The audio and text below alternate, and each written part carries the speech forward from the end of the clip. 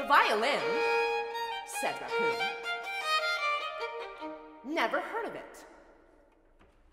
At least the music it produced was beautiful. I'll grant you that. And maples were celebrated.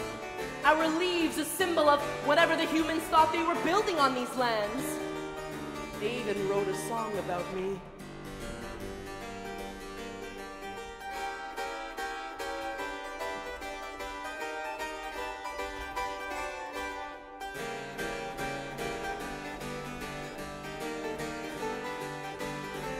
As though that could make up for all the rest.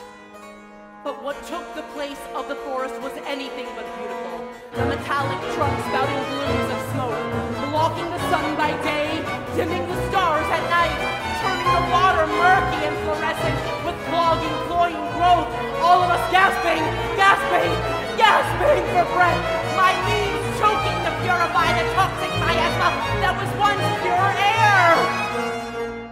If my rings could talk,